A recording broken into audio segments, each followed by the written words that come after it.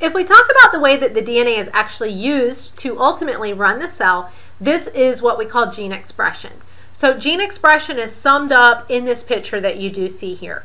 We have information in the DNA, and then that information is going to go through a couple different molecules, and ultimately we will end up with something that's able to perform some type of function inside the cell. So at the top we have our DNA. That DNA is what we call the organism's genotype. This is the actual DNA sequence of the genes. And by DNA sequence, we're talking about the base sequence. That is going to ultimately get copied into a complementary RNA molecule. That is really the instructions for making the protein, but it's going to be a smaller molecule. It's going to be a mobile molecule. And then lastly, we're going to get that turned into a polypeptide, and that polypeptide will determine what we call the phenotype of that individual organism. The phenotype is the physical features or functional traits of an organism, and that is really determined by the polypeptides, by the proteins that are there, which obviously does relate back to the DNA sequence, which we have here at the top. So we do want to know what the difference is between the genotype, it's the DNA sequence of the gene, and then the phenotype, which is the physical features that are resulting from the protein that is made from that same gene. So all of this that we described there is what we call the central dogma of genetics. So what this describes is that we start with DNA. DNA is our blueprint, the cell's blueprint, and this is all of that genetic information.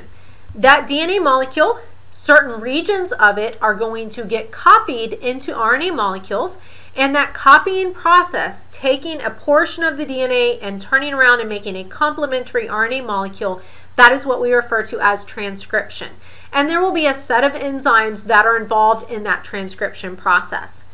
Once we have that RNA molecule is the instructions to make the protein. And so there will be this process then called translation, where the information in the RNA is actually translated or converted into a polypeptide or protein sequence. So to sum it up, we have information in DNA. That information in the DNA is copied or transcribed into an RNA molecule. The RNA molecule is then converted or translated into a working functional protein that will then create some type of phenotype inside of a cell. So if we talk about these individual processes, we've got transcription and we've got translation. We'll talk about the transcription one first because that is really the first step that has to take place. So as we talk about transcription, transcription is defined as using DNA to make a complementary RNA copy or complementary RNA molecule. And this is something that's going to occur wherever the DNA is at, because the DNA is the template that we're working from. So if we're talking about prokaryotes, this is going to happen in the nucleoid region. If we're talking about eukaryotes, this is going to happen in the nucleus. The steps of translation involve initiation, getting it started, then we'll have elongation, and then we'll actually terminate the process. First step is obviously going to be initiation, and with initiation, one of the things that has to be done is we have to select the genes to be copied. In other words, we're not going to go through and copy all of the DNA. That's what the process of DNA replication did. But here we're selecting which genes, which regions of the DNA do we actually want to make protein from at this particular moment in time. So if we look here, this is showing us a double-stranded DNA molecule. This would be just a little portion of a big chromosome. And within this DNA molecule, there is going to be a region of the DNA which is referred to as the promoter. The promoter is DNA sequence that helps the cell determine when to copy the gene. So most genes will have this little promoter region right in front of them, and again, these are instructions. They're basically going to tell the cell this is when you want to actually transcribe, copy this particular gene into a piece of RNA. So there will be molecules whose job is to interpret that information. The actual molecule that is going to bind and produce the copy of RNA is RNA polymerase. So RNA polymerase is the enzyme that makes RNA. It is a little bit of a clumsy enzyme. So as a clumsy enzyme, it needs a little bit of help getting to the right starting place. And that's what the sigma factor right here does. So sigma factor is going to help RNA polymerase bind to the promoter region. And once it's there, it can kind of give it a boot and help it get started making the RNA. So that's the initiation process. After we have the RNA polymerase bound there, the next thing that it has to do is it has to peel open the 2 strands of DNA. And so you can see this little bubble that forms where we have pulled apart the strands of DNA.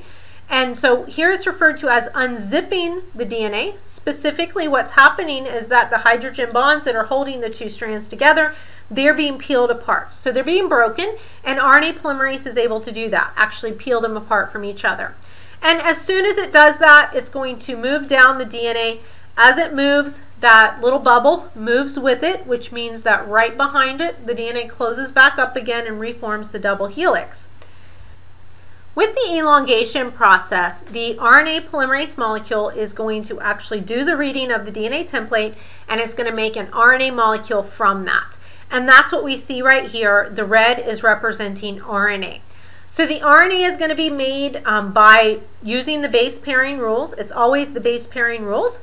The big difference here is that since it is RNA, we're not going to have any T's inside, and we will have U's instead. But you can see how the RNA polymerase is basically looking at the DNA template, which is blue here, and if it sees an A, it's going to match up the right nucleotide. So across from an A, it's going to put a U. Across from a G, it's going to put a C, and so on. And it will continue to go down the DNA strand, making this short piece of RNA as it goes along. Now, if we were to step back and look at what we actually have inside the cell, it is very possible and very common, really, that we have many RNA polymerases that are concurrently transcribing the same gene. What we mean by that is that they are all working to make a copy of RNA at the same time. So initially, you have an RNA polymerase that binds the promoter, and then it starts to move along as it makes RNA. But as soon as it has vacated the promoter, another one can come along and bind and start moving along and making RNA. So you get a whole bunch of them actually making RNA at the same time here. And as you can see, we can get a lot of RNA really fast. So this would help us in the end to hopefully get a lot of protein really fast. Now, how is RNA polymerase different from DNA polymerase? Well, RNA polymerase, first of all, it is able to unwind the DNA strands and open it right up. So it's able to make that little bubble, peel apart the 2 strands, break the hydrogen bonds. That's not something that DNA polymerase was able to do. With DNA polymerase, we had to have a helicase enzyme that performed that job. Another thing that makes RNA polymerase different is that RNA polymerase does not need that starter molecule. It does not need a primer. Instead, it's able to put the first nucleotide in and just start building from that point forward. RNA polymerase is only going to transcribe one of the DNA strands. It's a double-stranded molecule, but we're peeling it apart, we're reading off of one, and we are in the end making a single-stranded RNA molecule rather than trying to copy and make exact copies of this single huge DNA molecule. Another thing is that RNA polymerase in general is slower.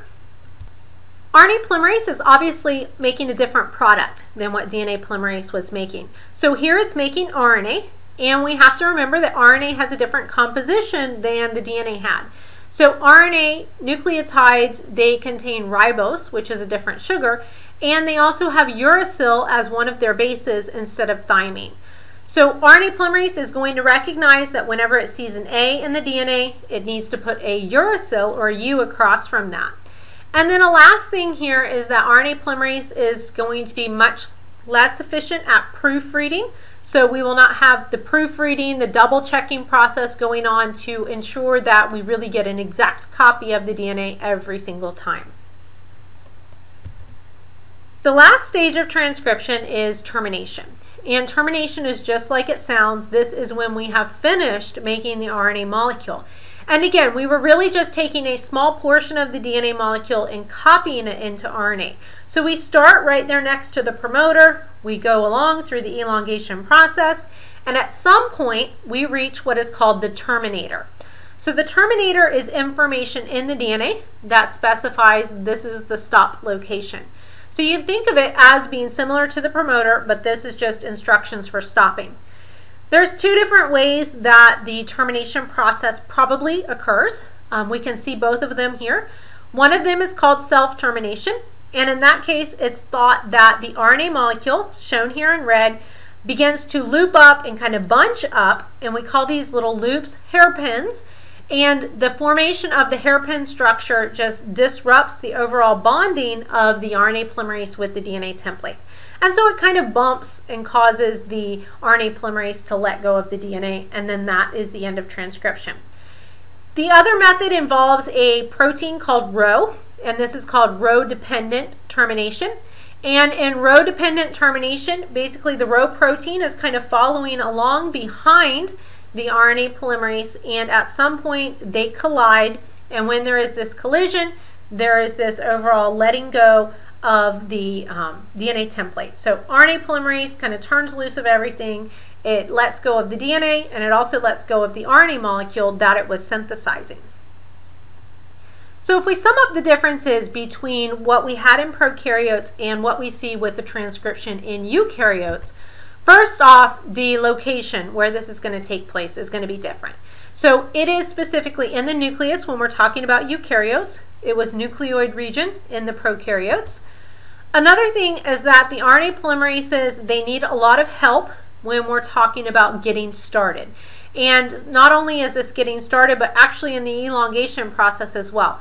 So these helper proteins are going to be called transcription factors, and then we'll have elongation factors that help with kind of the middle of it, getting through and continuously connecting new nucleotides onto our growing RNA molecule. And then also a last thing in eukaryotes, and a very important process in eukaryotes, is that the RNA that we get at the end does have to be processed. And by processed, that means that there are additional steps that have to take place to get that into the molecule that later we want to use for the instructions to make the polypeptide. So let's talk a little bit about this overall processing of the RNA. We refer to this as post-transcriptional processing. Post-transcriptional because it's after transcription, and this is something that is unique to eukaryotes. So we don't have this happening in the prokaryotes. Well, one of the things that happens is that the 5' end of the RNA molecule is going to get a special addition to it, and this is a modified guanine nucleotide. So this is going to get added onto what we call the 5' end of the molecule. It looks a little bit different from the typical guanine residue that you would have inside of the RNA molecule. We're also going to get an addition on the other side of our RNA molecule, and this is going to be what we call polyadenylation. This is the addition of a whole bunch of adenine residues, so adenine nucleotides. So there's going to be a bunch of them, and it can range anywhere from 50 of them in a row up to maybe 250, just A, at the 3' end. The third type of processing that takes place is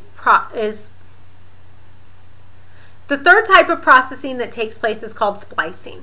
Splicing is going to involve cutting and pasting the RNA molecule, and ultimately we will be discarding certain sections that we do call introns, and we will be taking the remainder that we have left and joining that together to make the final RNA molecule.